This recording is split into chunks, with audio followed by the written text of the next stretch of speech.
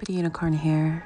So I had to think long and hard about how I wanted to make this video because I don't want to come across as an expert because I'm not. And I don't want to be preachy or teachy when I talk about money manifestation. So I've done it and it's worked for me. It's worked for me very well. And I guess what I want to say to you is that one of my favorite thinkers, Nikola Tesla, I almost said Bob Proctor. I mean, he's also one of my favorite thinkers, but Nikola Tesla, he says, if you want to understand the keys to the universe, think in terms of vibration, frequency, and energy. Now, I might have mixed the three of those around, but those are the three nevertheless. Vibration, frequency, and energy. That's what everything is made up of. If you think of a piano and you're talking, the keys on a piano, A, B, C, D, E, F, G, A, B, C, D, E, F, G. Or do, re, mi, fa, sol, la, ti, do, right? So you know how it's like do, re, mi, fa, sol, la, ti, do, right? So each key has a sound and a vibration. So the hammer in that piano, in the back of that piano that you don't see, strikes a chord, literally. It strikes a chord and it shakes, right? It has a vibration, and that's how we get that sound, high or low, flat, sharp, whatever it is, right? So you have to strike a chord with money, that frequency, and be on key with money.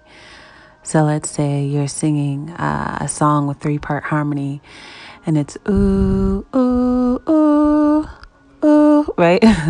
And maybe somebody comes in, ooh, and it's like, bruh, you're off. You're off key. Get on key. You're sharp. You're flat. You're right up under the note. It sounds bad. I don't want you on the microphone. You're going to jack up the recording. You're going to, whatever, right? So my advice is to get on key with money because it has a frequency. It has a vibration. And the way that I was able to do that is by a tool that I learned a long time ago. I guess I didn't take it seriously enough when it came to money. So this is a tool from self-image psychology called, it's visualization basically. But I learned it a long time ago and I used it to work on my self-esteem. I used to be a person who struggled with very frequently with suicidal ideation. And, that's a life-threatening disorder. So I had to work really, really hard on myself to clean up my self-esteem. And I never thought about doing it with money until I started running into all of this law of attraction stuff and law of manifestation. So what you do is basically, you can call it visualizing, you can call it fantasizing, but you need to give yourself a good 20 minutes a day. And the best way for me to do that is before I sleep and just before I wake up. Because when I wake up, chances are the first thing I do is I pray, make some statements of gratitude. I go through the motions basically, but I don't get directly out of bed. Sometimes I do, sometimes I don't. But when I don't, I can have that good, 20 minutes of visualization. But normally, again, and I do say normally, I do this before bed because my morning routine is, a little bit more infrequent. So you're just laying in bed trying to doze off and you see yourself exactly how you want to be. Imagine yourself in abundance. Imagine yourself. And this is a real exercise. This is something you can take to the bank, cash it. It is a check that will not bounce. And I will leave some links in my description for you to further enhance this muscle because it is a muscle and you've got to do some heavy lifting in order to train it. Because sometimes I know with me trying to manifest money with the this self-visualization or self-image psychology tool of visualization. Like there were times that, I failed. I tried to do this many times, and, I experienced homelessness. I was living in my car. I was, living in other people's houses. I was couch surfing. Like just a lot of things happened. Yet and still, I made it through. But part of the reason I kept messing up, because people are like, oh, I'm practicing the law of attraction, why isn't it working? Why isn't it working? And it might be due to a defect in the way that you practice. So you need an almost unbroken focus. And I don't mean unbroken focus like you can't think of other things, but like there are times I would visualize myself with money and then immediately see something happening to where it's gone, or I would dream too small, right?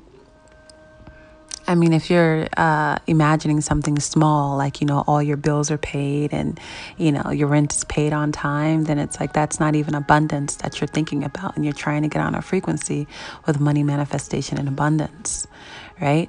So maybe the better thing to do, instead of, oh, I got a house, I got a car, my phone, whatever is on, think more along the lines of, what would I do if I was a millionaire? Where would I be? Who would I be with? What would my hair look like? What would my makeup look like? As a matter of fact, where would I buy this makeup from? And would I have a team of professionals who work on me? Like maybe I've got an eyelash girl, an eyebrow girl, a guy who does my nails, somebody who does my makeup in the morning. Like, how would you live? Be honest with yourself and really see that in front of you. Maybe you're at the mall, or you're on a shopping spree. How would you behave? How would you walk? How straight would your back be? Would your shoulders be, hunched, or would they be back with pride? What would be the expression on your face? How wide would your stride be when you walk? When you travel, how would you travel? What kind of car would you be riding in? Would you drive or would you be chauffeured? How about your flight? Would you be in economy or first class? Your luggage, what would it look like? A duffel bag you got, from Amazon.com, or would it be all, Louis V carry-ons? What would it be like? What would it smell like? How would you interact with people? How would you spend your time knowing that you are financially stable? What would you do with it? How would people treat you, and how would you treat them?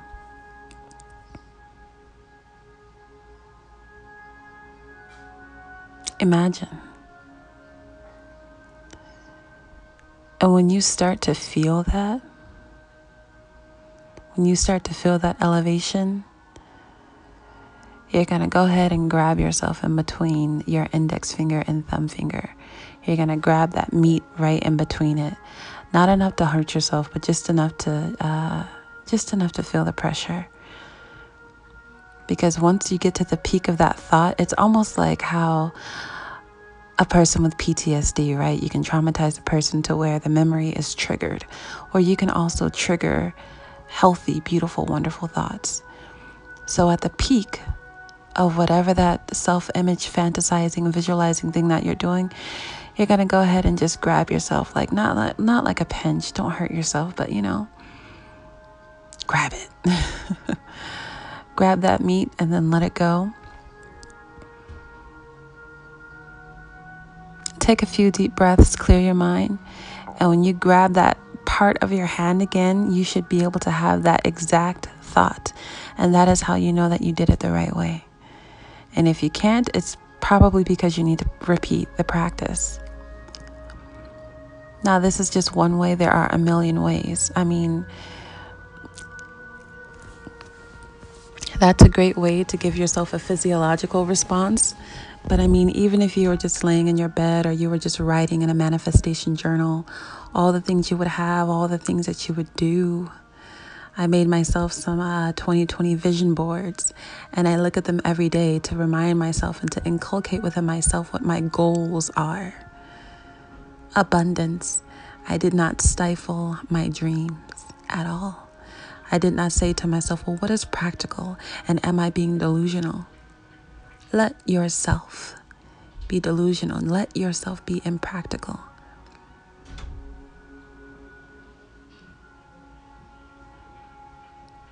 Abundance. If you could spend open-handedly, how would you do it? Really think about those things. Get creative with yourself and bring yourself joy. And once you get a hold of that joy, grab yourself between the index and thumb finger, right on that meat that connects them, and make sure you never forget. And every night before you go to bed, you should be able to trigger that memory. And your thoughts will become your reality.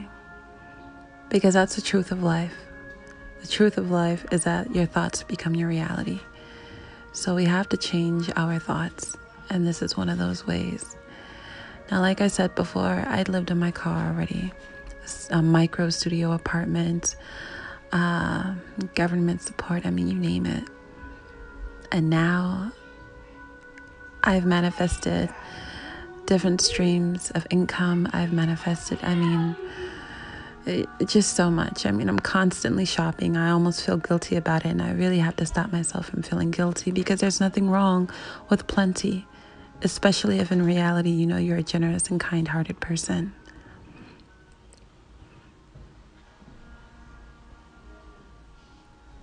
But I've definitely come a long way when it comes to finances. And honestly, the law of manifestation and money manifestation and the law of attraction have so much to do with that. I don't know if you can hear my family in the background, but I can, which is part of the dream, because I wanted to be stable but near my family.